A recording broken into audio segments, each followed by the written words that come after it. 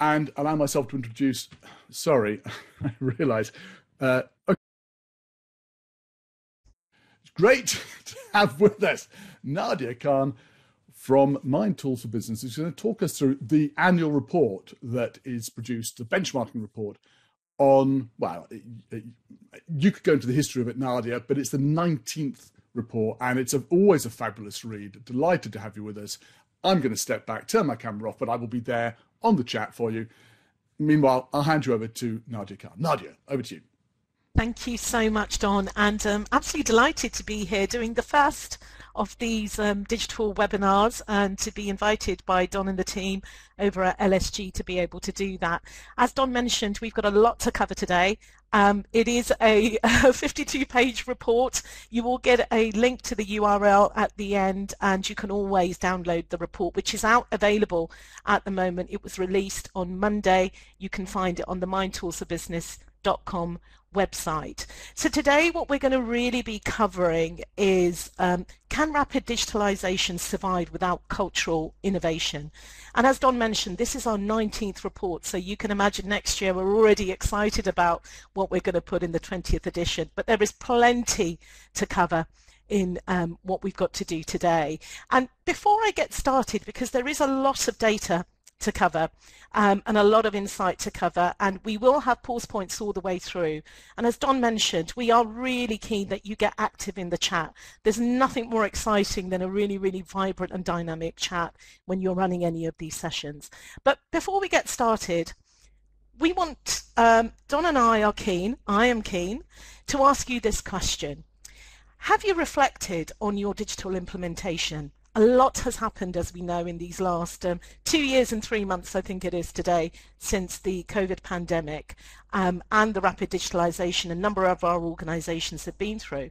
So we would like you to share in the chat to start a bit of a discussion around how have you reflected on your digital implementation and what's worked well and what have you identified as areas for room for improvement.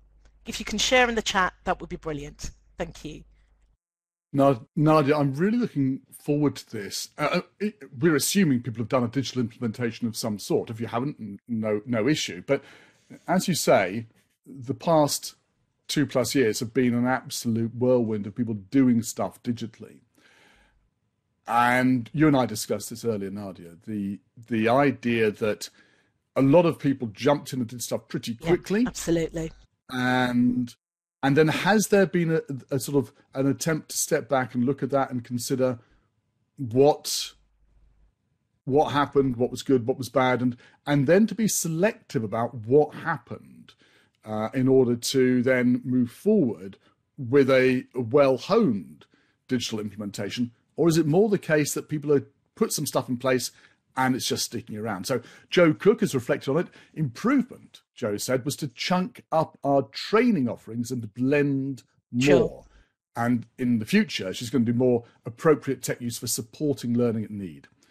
That's great. Mohammed is saying, I think more pre-planning. I think, Mohammed, a lot of people would agree with you on that. A lot of people would say, yeah, we probably rushed in a bit on a lot of things and we could have held back. If you want to comment, please comment in the chat exercise to the left, in the main box underneath the slides, and everyone can read them. That's great. I'm going to copy some of these over because actually it looks pretty interesting, some of the stuff that's coming in. Yeah, Anna is saying, we used to be face-to-face, and this has happened to a lot of people. Absolutely. Yep. Help the organisation. We've gone to a hybrid. And I'd like to know, Anna, how you feel it's gone. Andre says, yeah, we have, but we're launching from scratch, so it's a large element. And now, Michael, this is interesting, Nahdia, forced to reflect and adapt. Yes. I'd be interested, Michael, to know what you're adapting as a result. Gert says, virtual training has exploded, but engaging the audience is still difficult. That's backed up by my research. Nahdia, these sorts of comments, are they what you're expecting? There's quite a wide range, and people thank you being very honest. They are exactly what we're expecting, and I think no one will be surprised when they see some of the data I'm going to share shortly Don, on this. I think what's really Yeah. interesting about the rapid part, and I think it was Mohammed who mentioned it earlier, that a lot of this has happened very, very quickly. And organisations, and we mentioned this in the report, organisations when they were thinking about digital implementation, were planning for rapid digital implementation. They were planning for numerous number of days, at which point they might be able to get there. In most cases, organisations went remote within 10 days of us going into lockdown, depending on where you were globally. So there was a huge propelling of this rapid digitalization that happened so quickly. And just picking up on Bethan's point there about we're finding a high level of take up on digital learning but low completion rates, and I think this is some of the stuff that we're going to come on to, Don, which is really interesting when we look at what's happened to the index this year and what's happened to learning maturity and where we started to see some of that bedding down. So I think all of this is, very much not just pulled in through what the learning performance benchmark and the insights that we're seeing there, but in terms of qualitative insights that we get from our broader LNOD community sharing this with us and what we're hearing out there. Nahdia, also, I just want to say thank you to everybody in the room, because we're getting some really rich stuff here. Everyone's sharing, they're being very honest about it, what's going on, strong conversations going on. This is slide 2. I think we have something like 35 slides that we want to try to get through with all the content. So listen, everybody, I just want to say we're going to be moving on from this setup in about 2 seconds. Well, there's the next slide coming up. So if you're having a conversation, I'm going to suggest you move the conversation over to the general chat, which is the one underneath Nadia's video. I don't want to stop while people are typing and move on while I see people are typing. So Diana is still typing. I'm going to, there we go. Okay, we're going to move on now. Please continue the chat underneath Nahdia. Please do, folks. Yeah. I'll also say that we've got Chloe from the content team at Closer Still Media, who is here as well. She'll have access to all of these chats afterwards. She'll be able also to pick out your comments and use that in a reflective blog that she's writing. So whatever you've written, thank you for it. It's valuable now. It will be valuable in the future. Really appreciate it. Nahdia. Absolutely. Thank you so much, everybody. We've already got people sharing, which is wonderful. And I think, this is a really interesting aspect of the annual L&D benchmark.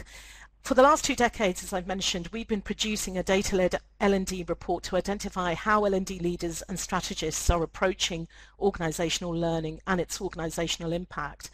And the data collected via our learning performance benchmark, which is a survey, it's really giving L&D leaders the opportunity to sit down, reflect and think about where they are at right now and where they want to go to.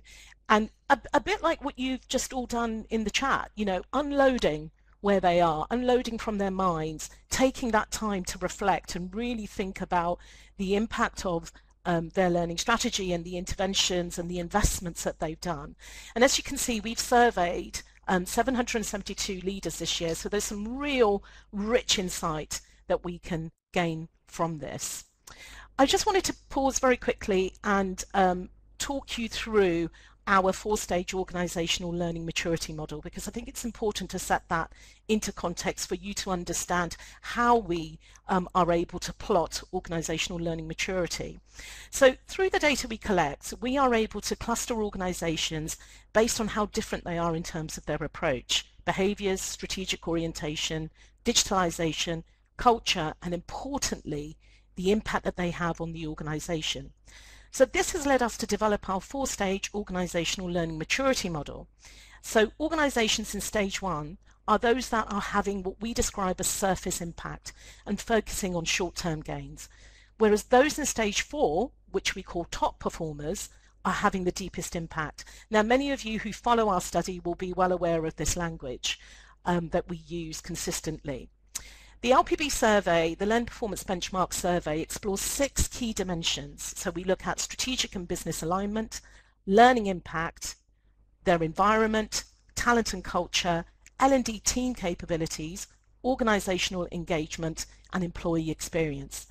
And based on these responses, organizations are scored from 0 to 100, 0 meaning they are doing nothing in terms of key strategic behaviors, and 100 meaning they are doing all the key strategic behaviors. This is what we call our organizational learning index, which is what we use to group organizations in what we do. So what's the health of the industry? Let's have a look at what the organizational learning index is saying this year. When the overall organizational learning index goes up, this means that today organizations are on average doing better than they were a year ago. However, as we can see this year, the increase is marginal. This year it's gone up from 48.08 to 48.23, which suggests that things haven't really changed that much in the last 12 months. And I think this is reflecting how people are explaining that they have had a lot of activity just in the chat that we just had earlier, but what they're not necessarily seeing yet is that impact coming through. And what they're also getting is a slightly messy and ambiguous message back from the business in terms of some of that broader impact and how that is coming through. So the aim of this report really is to unpack on a much closer level what differences there are. And we do this throughout the report where we present longitudinal data for the past 5 or more years. And Joe, you've just mentioned that in the chat, as I can see, that having that longitudinal data is really important. And what we see happening through the data is that organizations are improving in some areas. For example, they're responding faster to changing organizational conditions, but they're struggling in others. For example, they're not collecting and analyzing data relevant to learning impact in the most effective way. So let's have a look at the proportion of L&D leaders at each stage of maturity. And I think this explains really why the index has moved to the level that it has moved. And I think it's really interesting that over 75% of participants that completed the learning performance benchmark are still in stages 1 and 2. And if you look at that figure of 56% being in stage 1 and 2, remember, is transactional impact. It's non-behavioral. Top performing L&D leaders are 2 or 3 times more likely to report a reduction in employee turnover, an increase in organizational productivity, and an increase in organizational revenue. And really, that is the kind of the secret sauce of the top deck of what they're doing and what they're doing really well. But what's really interesting when we look at what L&D leaders are reporting is that transactional space is really where they are living today. It's consistently, as Anna has just put in the chat, the largest group of organizations year on year, which Don and I reflected on earlier is slightly disappointing that we're not really seeing that shift year on year. So what's been the impact of continuing rapid digitalization? There's no surprises that the focus on collaborative tools rather than content-related tools has increased. So digital tools that aid collaboration continue to be a top priority for L&D teams. And that's likely explained by, obviously, the sudden increase in remote working and, above most things, the need for organizations to stay connected. The concern, however, for us, and we talk about this in the report, is that organizations view these tools as being the solution to working and learning challenges, when really they play a supporting role. And this is why when we talk about rapid digitalization, what we're talking about really is the cultural mindset that needs to change with that. In 2022, legacy expectations are continuing to hold L&D teams back. And when we look at what L&D teams are reporting, reluctance by managers to encourage new ways of learning and working is increasing. And this is really, really interesting because when things move too quickly, it's hard to keep up. Organizations have struggled so far because they haven't necessarily been ready for that digital surge. And technology is powerful and vital for business success, but it enables outcomes rather than producing them. In truth, employees are your best resource organizations, and they are the ones that are going to ensure a smooth transformation. So I think what's really interesting in here is that we are we are really seeing that there are some concerns coming through from L&D around lack of investment to future-proof L&D approaches. If you look at where that is, extremely concerned. Reluctance by managers to make time for learning. This is really interesting, and we'll come on to it a bit later on, but we are also seeing that there is a bit of a disconnect between what L&D are reporting and some of the insights that we've reported from learners, but I'll touch on that on the next slide. If we look at the reported achievements associated with data change and innovation, initially the implementation of new technologies looked positive. And if you look at the scores in 2021, they were great to see. The index went up, a lot of L&D were reporting great scores in this area. And across the first 12 months of the pandemic, when widespread digital transformation was still in its infancy, organizations, as we've just highlighted in the chat, made widespread, quick and significant progress. They facilitated new ways of working and were utilizing internal data. But in 2022, these same achievements have plummeted, and most returned to pre-pandemic levels, which is disappointing, and in some cases it's lower. It appears that organizations are struggling to sustain the short-term gains they made in 2021, which is also true for those that they made in relation to their employees. Now, what's interesting is, and I alluded to it on the previous slide, L&D leaders are reporting that attitudes towards learning are at their lowest point in 3 years, and employees aren't as engaged as they were during the height of the pandemic, and the appeal of digital learning is wearing off a bit. We've heard that a bit in other reports and other insights that we've seen about digital fatigue.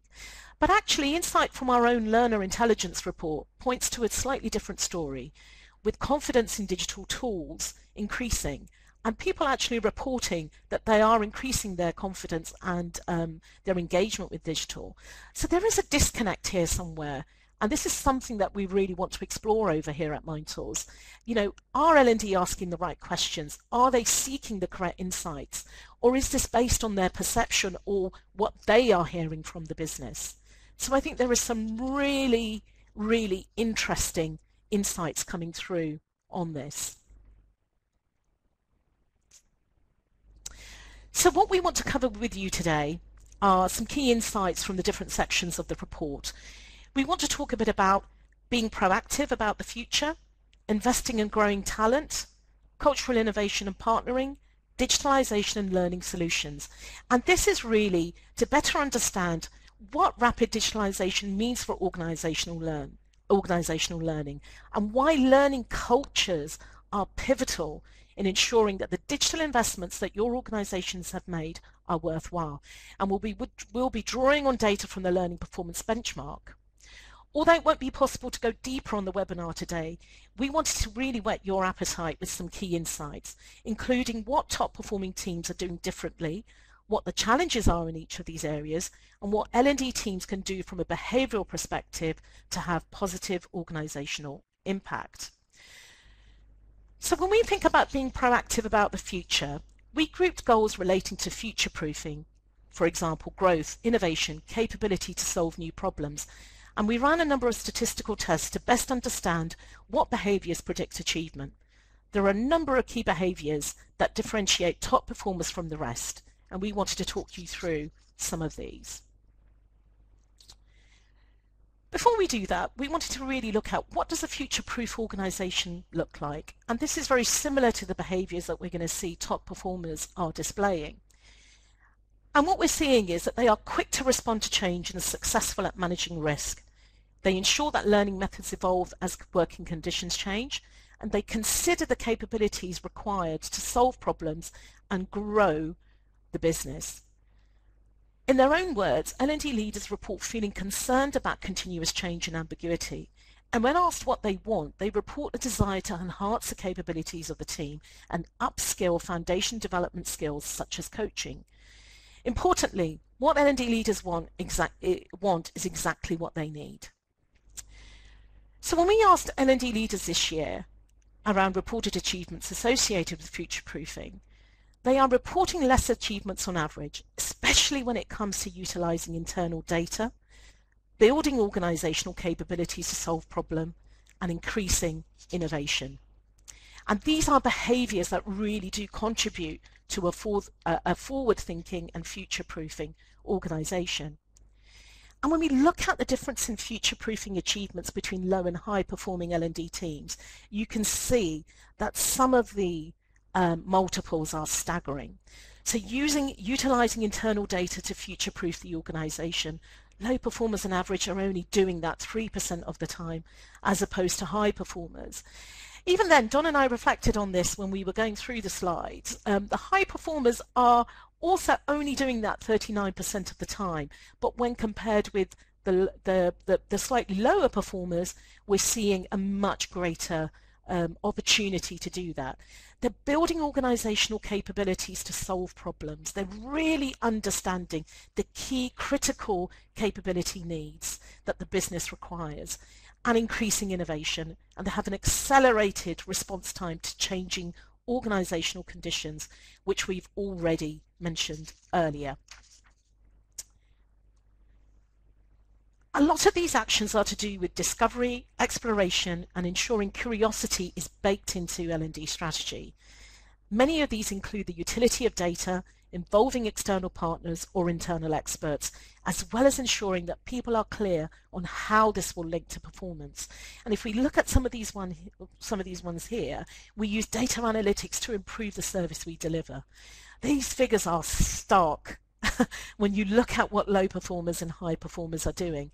We draw on internal business expertise to support learning, marketing, data analytic experts. And, you know, it's really, really interesting. Our people understand how their work is linked to the organization's performance. You know, the difference between what low performers are doing and high performers are doing. This is a really, really interesting one. And Anna is sharing some interesting insights about using internal data and the use of experts in the chat. So what are top performing organizations doing right? Amongst other things, including developing a strategy that allows for changing business priorities and auditing the skills of their L&D team.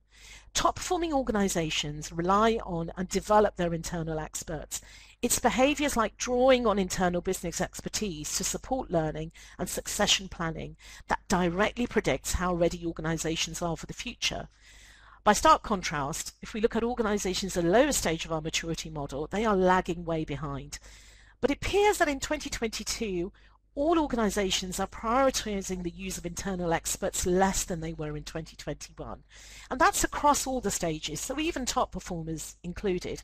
Fewer organizations are drawing on internal business expertise, and even fewer are formalizing approaches to working with internal subject matter experts. So how does relying on internal experts contribute to future-proofing your learning? Your employees know your business better and its needs better than anyone else. And that knowledge is key. Because of this knowledge, they can respond to new problems quickly and effectively, and in many cases even spot them before they arise. Research shows that this understanding of organization that puts internal experts at the strongest position to be your agents of change on a continual basis, while maintaining day-to-day operations, a combination that is considered vital for organizational survival and long-term success. So if we look at behaviors that contribute to a future-proof learning and development approach, here we see that top-performing organizations are proactive in their approach to learning. This includes developing a learning strategy that allows for changing business priorities, using analytics to improve the way that they do things, auditing the capabilities of their L&D team, and making sure employees understand how their work is linked to the organizational performance, which is what I shared on the slide earlier. In fact, many of the behaviors above go neatly hand in hand. If we have audited the skills of our L&D team against those required as an example. To audit skills, organizations must start with an understanding of what their L&D team are currently capable of doing and how their skills align with business outcomes. And by taking the time to work with employees in this way, organizations help them to understand how their work is linked to the organization's performance. Not only that, but organisations are then able to make smarter decisions. We're going to have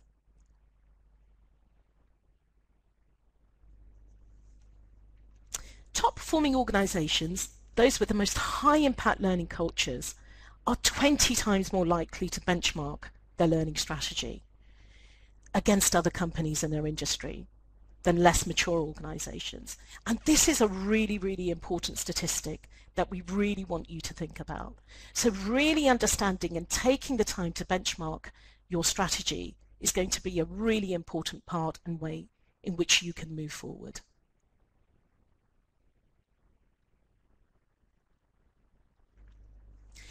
If we look at trends in L&D team capabilities in-house, despite 98% of L&D leaders considering analytical capabilities to be a priority for their strategy, this capability is actually in decline for the past 5 years. And this is a really interesting aspect for us to think about and for us to look at. However, L&D leaders cannot do this without having the necessary capabilities in-house. And this is also a critical issue for top performers too. While they are ahead, data is increasingly a critical ingredient of staying as a part of a top performing team. If we look at differences in capabilities between low and high performing L&D teams, we can see that collaborative learning, and somebody mentioned this earlier on in the chat, is a consistently high capability of high-performing L&D capability teams. Classroom delivery, interestingly, is the focus of lower-performing teams. But when we look at analytics, high-performing teams are really focusing in this area, as well as learning management. Virtual classroom is very, very interesting. And it was there on the previous slide, but virtual classroom, if I flip back to the previous slide, has consistently grown with no surprise over the year. But if we look at what top performing teams are doing, they are investing L&D capability in this area very, very strongly. So we're going to take a pause point here. I can see the chat is on fire, if that's the right term to use. How are you utilising data? It is the right term. As a part of your L&OD strategy? Share in the chat, please.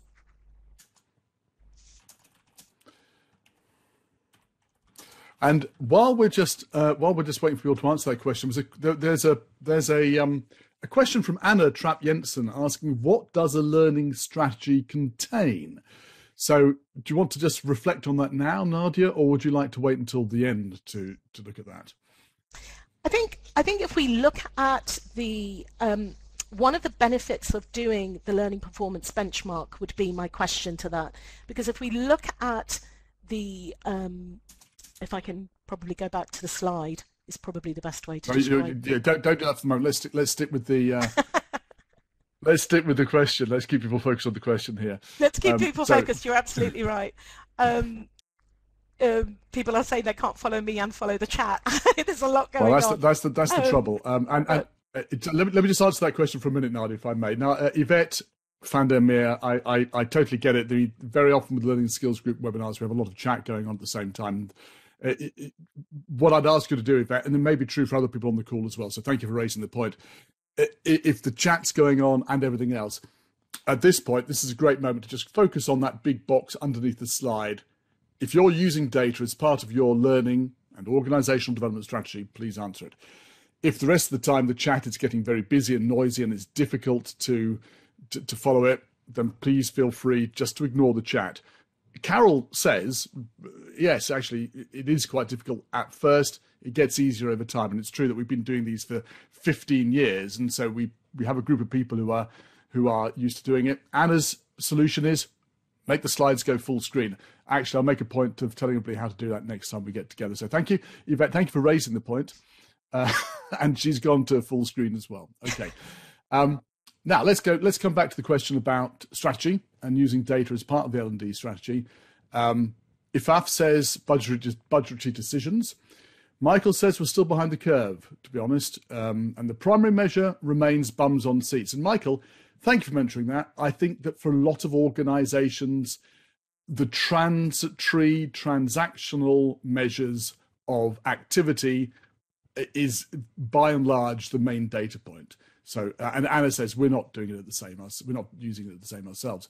We get basic reports in the LMS. We need to get better. And I think this is it. And Peter says the same thing, not enough. Our focus seems to be on fixing problems. So Nahdia, there's a common theme coming through here, which is people would like to do more. They recognize that reactive data is useful, but it's not enough. And David says, I think we get data at the wrong time, after budgets are done. We have to track back and sift things around. Some people are more positive. So Marianne is saying to demonstrate the value of the training and so on. But Jed is saying, look, well, he's putting some alternative data points in here.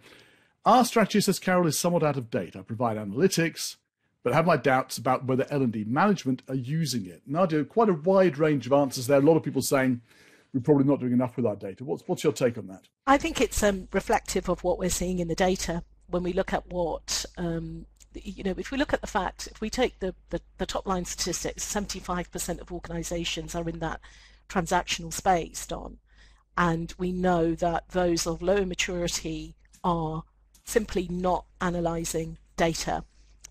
Even if they're collecting it, they're just simply not analyzing it. They're also not analyzing the business problem that they're trying to solve either. And I think those two are quite strongly linked. So I'm not surprised that this is the case. And I do believe that this is really what we're trying to get across in the report, that it's a shift in mindset to really understand that the top deck are very, very intentional. Remember, they're the top 10% of our study, but they are very, very intentional about even why they're collecting data. So it's not data just for the sake of collecting data. It's how do you really understand the problem that you're trying to solve, setting up the correct kind of measures against that, and using the technology to be able to answer those questions, then looping it back within the business to be able to show the change that it has made. So the point that was made earlier, are we simply collecting data, for the want of a better word, sticking it in the top drawer and not looking at it, but we're comfortable with the fact that we're collecting the data is really not enough. We have to be prepared for that. And it's the one thing I know that can often be a barrier for people doing the learning performance benchmark. Nobody wants to know necessarily that they're at the lower level of maturity. But if you don't know where you are, you don't know how you're going to improve. And it was something that we were commenting on earlier, wasn't it, Don, yesterday, that the fact that we are consistently seeing, as Anna Barnett shared in the chat, that people are still in that stage 1 level of maturity year on year. What is that showing? Is that showing us that people are simply doing it once, not coming back, not changing, not really picking up on the steps that they need to take in between that? And we're going to be doing a bit of work around really starting to track, if people are consistently benchmarking and not moving, what's actually happening there? What's not changing in the culture, which obviously is very, very closely linked to what we're covering today. I think that process you described, that you work out what you're trying to achieve and use the data to decide whether you are on course or not, rather than collecting data and see. And of course, you have to use data to tell you what it's telling you, to describe the outlook. But I think it's really important to be, as the word you've used and Joe's picked up on it, intentional about what's going on. Yeah, I think is really important. Yeah. So much going on here. I'm going to ask you, because I know we're a bit tight on Yes. We've got a lot of content to get through, so I'm going to ask you to press on. Let's push on with the push on with the presentation. But thank you so much, everyone, for sharing it. And by the way, Yvette van der Meer has talked about using an evaluation system called LTEM, devised by Will Talheim. I put a link in the main chat about that. It's a really useful way of looking at evaluation. Thank you. Nahdia, let's press on. Perfect. Right. So, um, investing and growing talent. What L&D behaviours have led to achievements in this area? So we grouped goals related to investing and growing talent, increasing retention, increasing the attractiveness of the company as a place to work, improving employee well-being, performance management and onboarding. And there are a number of key behaviours that differentiate top performers from the rest, and we wanted to share some of those with you today. So what's interesting is, again, what we are seeing is a reduction in the overall benchmark. We are seeing a reduction in reported achievements associated with some of those behaviours, which are improved induction, the onboarding process, strengthened employee well-being. You can see them on the slide. But goals related to performance management have suffered the most since last year, dropping from 23% in 2021 to only 14% in 2022. And if top performing employees are to stick around, they want to feel supported by their organisations. So if we're looking at, a reduction in employee well-being, are they actually feeling supported? And for there to be a focus on learning and career development, and for there to be opportunities to learn at work. And while there has been a reported dip in achievement across the board when it comes to talent goals, it's the performance management one that has really struck out for us quite strongly in this area, mainly because performance management is consistently linked with a reduction in employee turnover.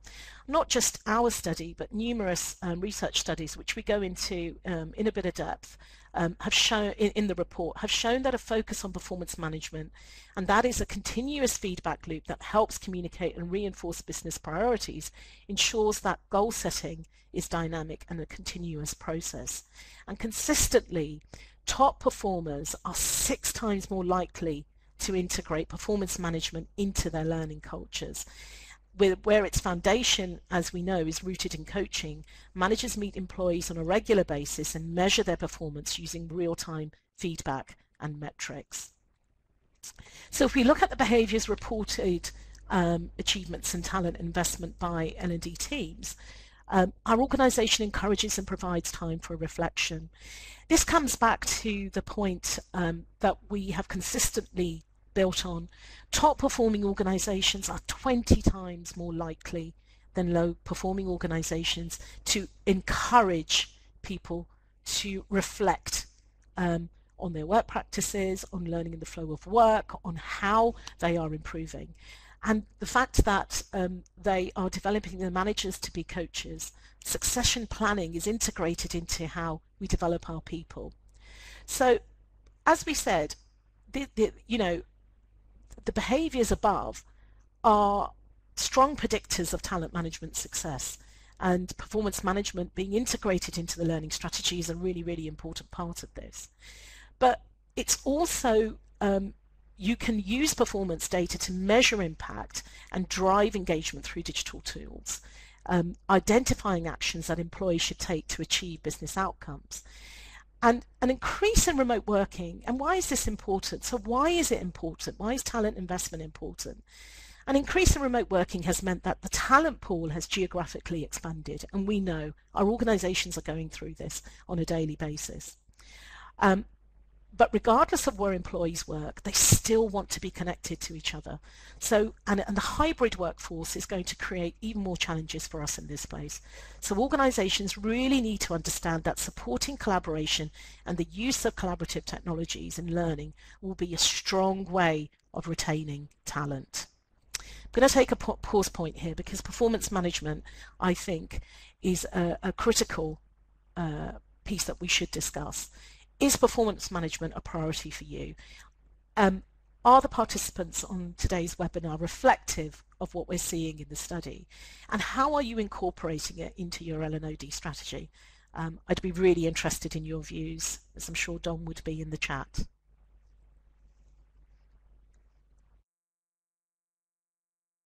One thing I'm interested in, Nahdia, here in particular is who the you is in this question. So it may be that we're asking, are we asking about the organization as a whole is performance management important for the organization?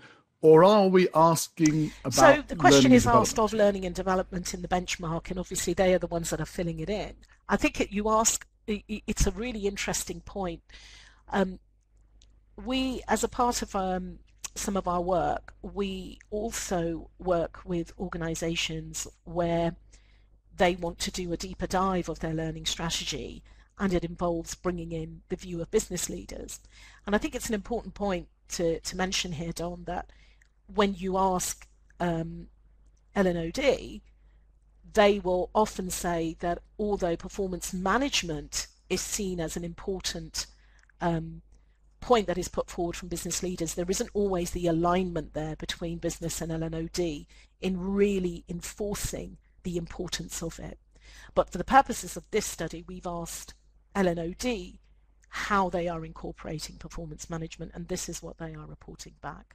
But I think if you broaden that question, if you broaden that insight, looking into how much of a responsibility is that of LNOD and how much of that is the responsibility of business leaders and managers aligning together to really understand the importance of it. And your view is that performance management is incredibly important for a variety of reasons, which you can back up with data, around the fact that people stay longer, work and perform better if they have performance management. Anna Trapp-Jensen asked what defines a high-performing team, and Anna has responded in terms of top-performing organizations are those at the highest stage of our maturity model.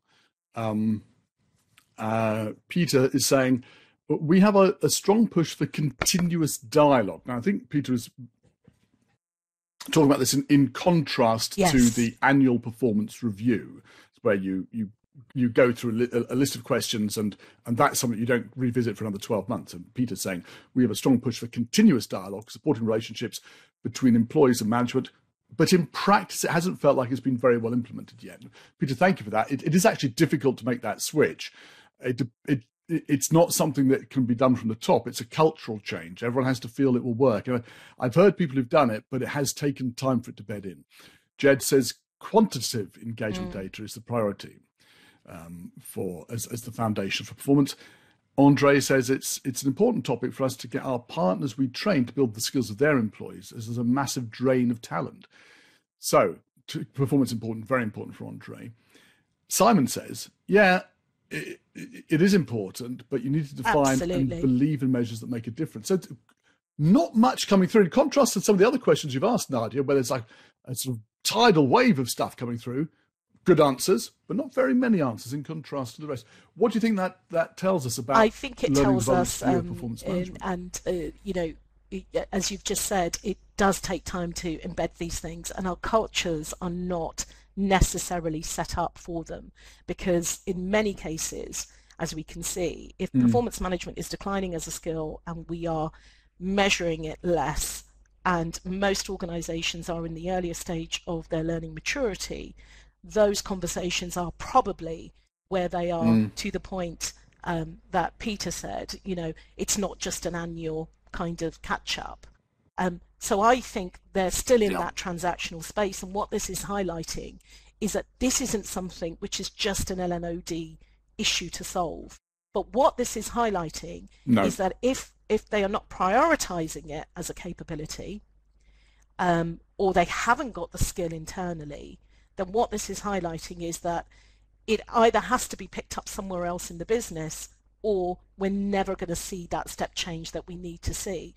And to Peter's point about the continuous piece, that is essentially, in classic terms, when we talk about performance management, it's not just your half-yearly review, your annual review. It's having a very, very agile approach to managing performance and building it into the flow of work and building it into how people are thinking about their development and aligning it with business priorities in a really strong way. And to Simon's point, strategic, tactical, it has to be really clear. Again, coming back to that point, you've got to be really intentional about the performance improvement you're looking to see occur, if you see what I mean.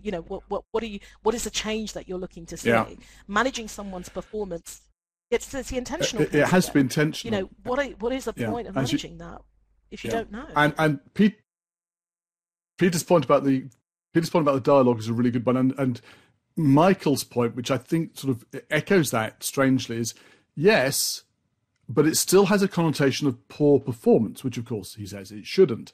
The idea if you're on performance management, well, are you on a performance improvement plan? Is there something wrong with you?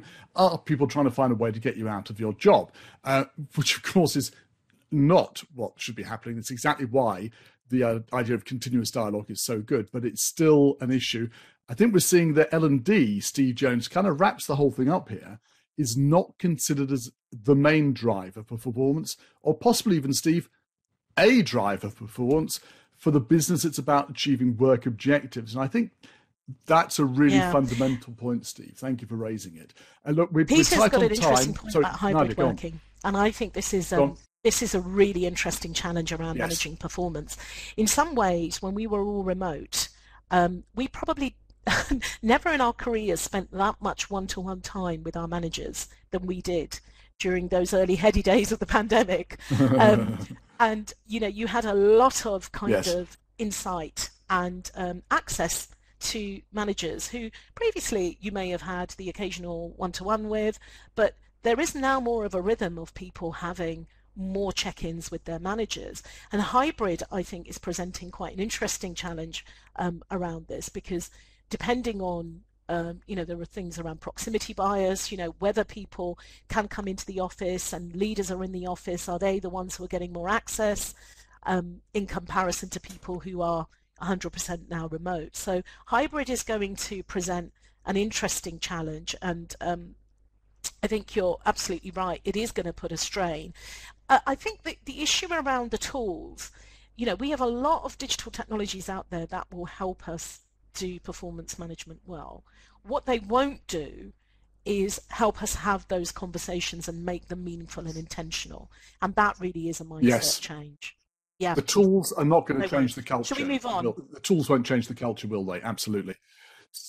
Well, yeah. Look, Yvette is just typing something. I want to give Yvette a chance to type that thing in, because she's made a couple of really useful contributions. I'd like to give her the opportunity. I will. Do you want to just move on the slide at the top, and Yeah. we'll just get Yvette's thoughts? So when we look there. at,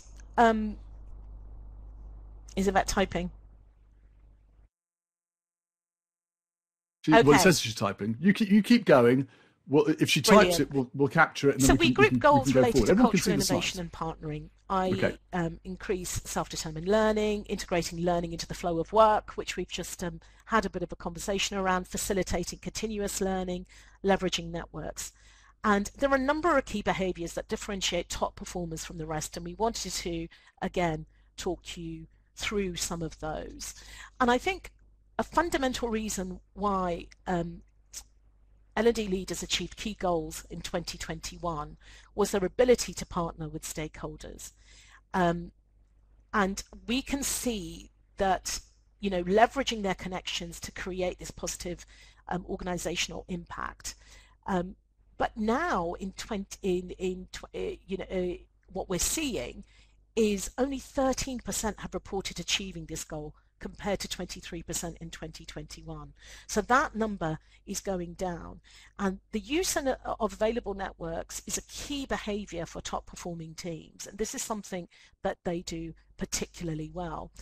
And again, the differences in achievements related to culture and partnering between low and high performing teams is quite interesting. Developing a continuing learning culture is hard. It's hard even for high performers, as we can see. They are, their number is higher, but again, it is not at the levels that it probably should be. Leveraging networks to drive transformation, again, that is happening. Strengthening communication and teamwork, we can see that high performers doing well there. So this, achievements related to culture are hard work. There is no what is the best way to describe it? There is no easy way around this. There is no, secret bit of tech that is going to sort that out for you. What will actually move the culture is a shift in mindset and a change in that cultural space.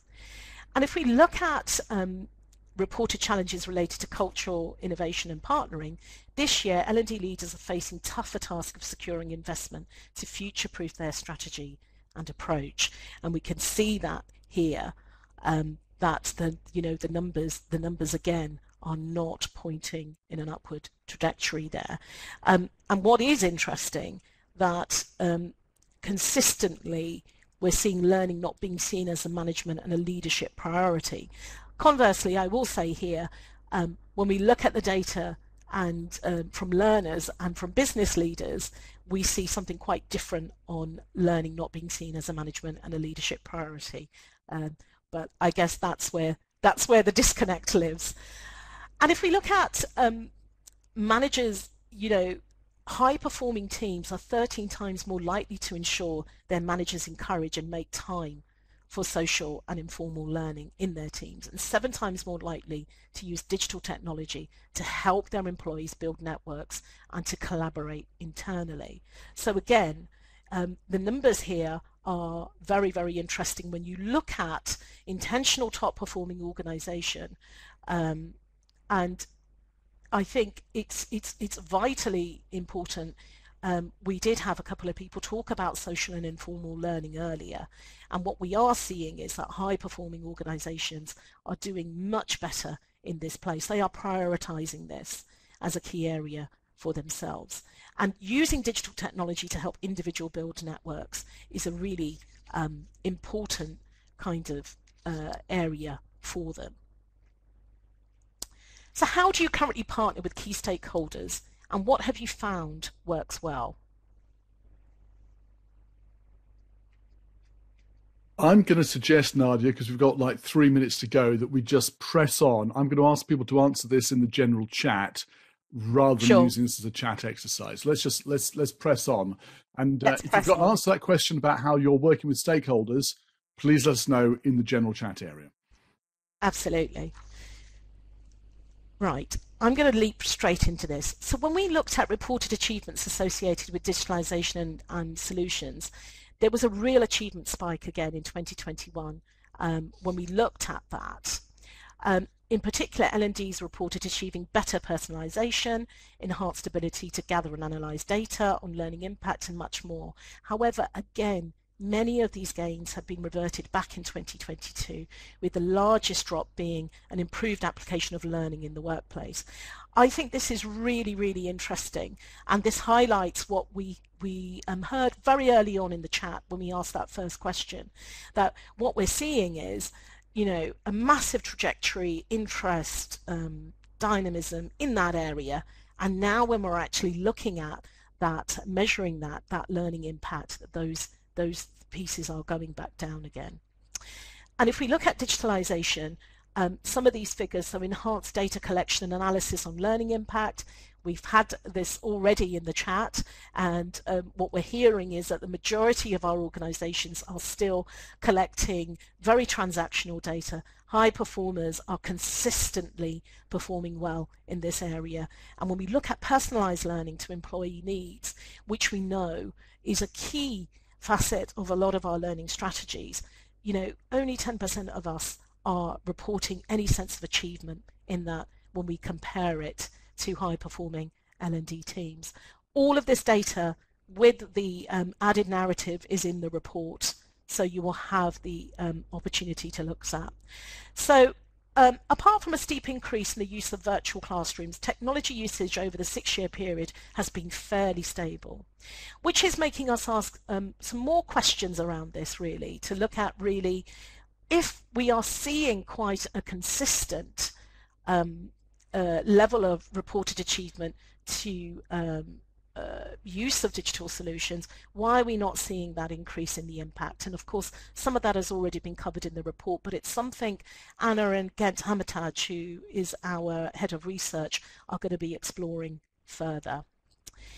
When we look at behaviours associated with reported achievements in digitalisation as well, we use data analytics to understand the employees' learning needs. If you look at that multiple, it's pretty staggering, that top one at 24. Our learning strategy ensures that employees can learn and can learn collaboratively. 90% of top performing organizations are doing that. So regardless of the rapid digitalization, they are using tools to ensure they're actually leveraging those tools to enhance and ensure that that is happening. We know what digital solutions to learning our IT can deliver. I think that is really interesting, because we know that sometimes that can be a huge barrier in some of our more compliant organisations. Now, I'm just going to wrap it up, Don, with a couple of slides at the end. We have a section at the back of the report which really gives you key insights and related tips, not just for short-term achievable gains that can be made, but also a longer-term aspirational, based on some of the key insights that we pulled out on the report, because we really, really wanted you to be able to go away having immersed yourself in the report, understood all of the data and the insights and what the stories are, to really think, okay, what do I do next? Sometimes that long-term aspirational, depending especially where you are in your learning maturity, and we of course always encourage you to do the learning performance benchmark, because how do you know where you want to get to if you don't know where you are today? But some of those long-term aspirational are difficult, and sometimes we need short-term achievable low-hanging fruit that we can really start working on to move us forward. One of the things I wanted to share with you was to summarize two kind of points that I want to think about when we look at this report, is that there is more to L&D than money. We have seen in this year's study that most of our mature organisations are spending less per employee, on average £98 less, and we have a whole section on budget. And they're also spending the least on digital technologies, and also using a blended approach to learning with a mixture of in-house and external providers. They're experimenting and being very intentional about their investments and clearly identifying their business priorities. And even though 97% of top performing organisations are now integrating learning technologies into their face-to-face training, we still believe it's people first and technology second. So the technology is great.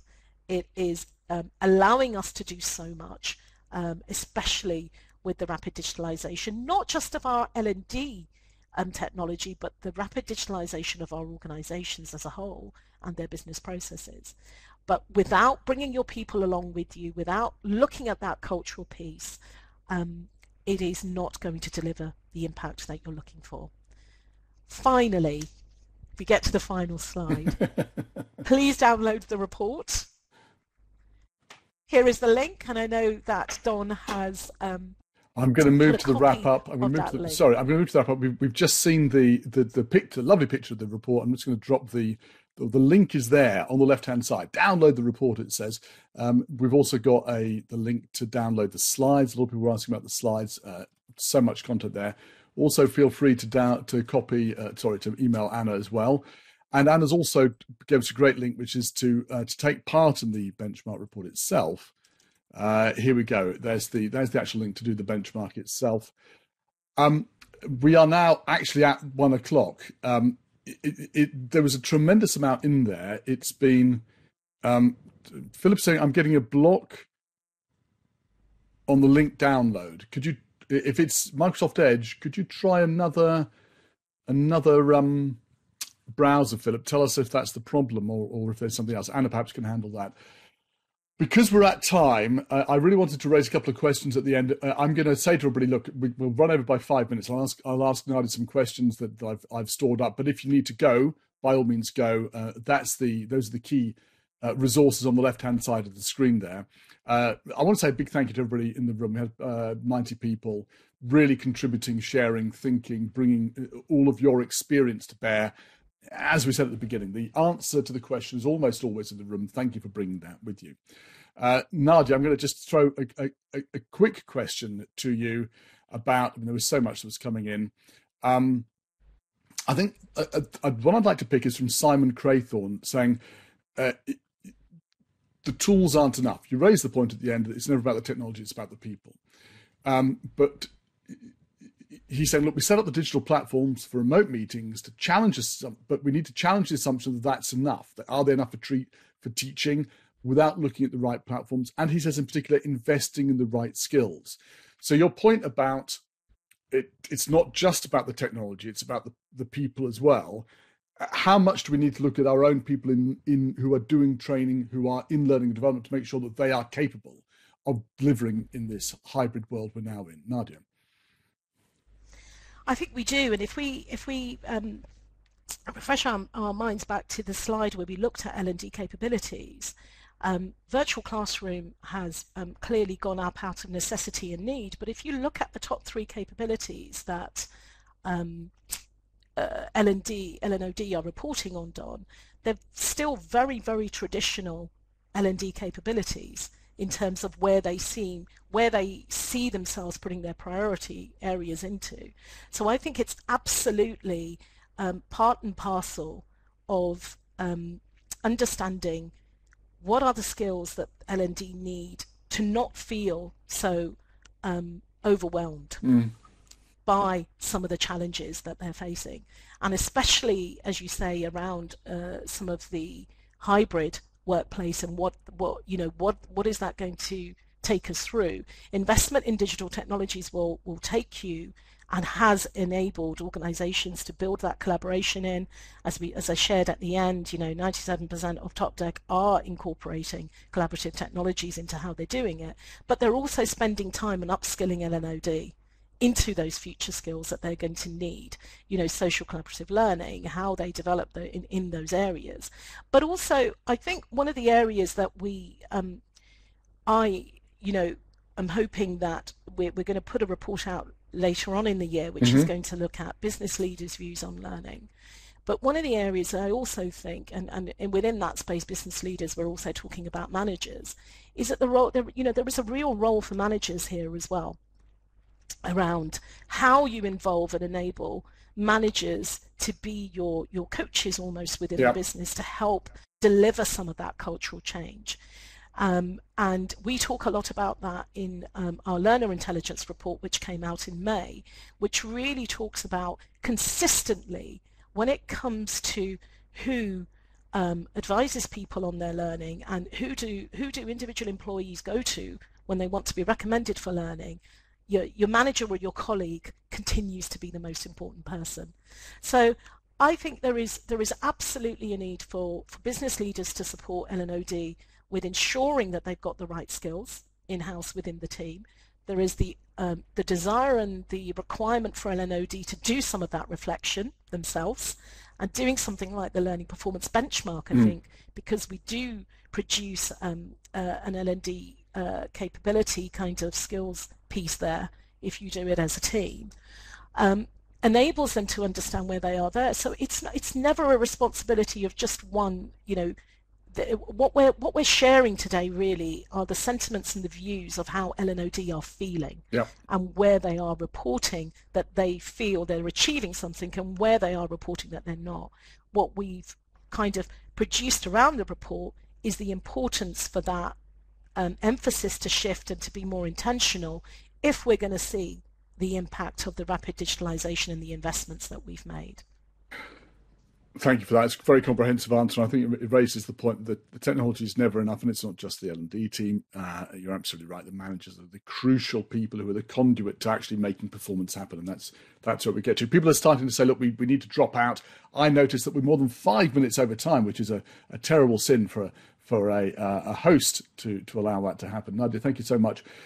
Those links on the left-hand side, download the report, please. I've checked the URL. It does work. So maybe you need to go through a different browser or possibly do it outside your firewall at work if there's an issue with downloading. Thank you so much. URL work. Yvette's got the report. Fabulous. Okay. Look at those plaudits coming through, Nahdia. People very much enjoying this.